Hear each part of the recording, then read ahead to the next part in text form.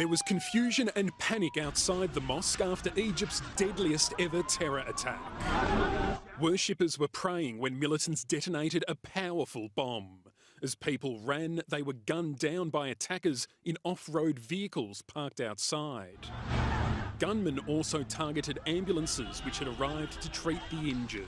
The terrorists blew up parked cars to block escape routes. The attack happened in the North Sinai region, where the Egyptian government has been fighting Islamic insurgents.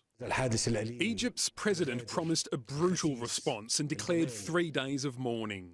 No group has claimed responsibility, but authorities believe an Islamic State affiliate may have been behind the massacre. Ben Lewis, CBS News.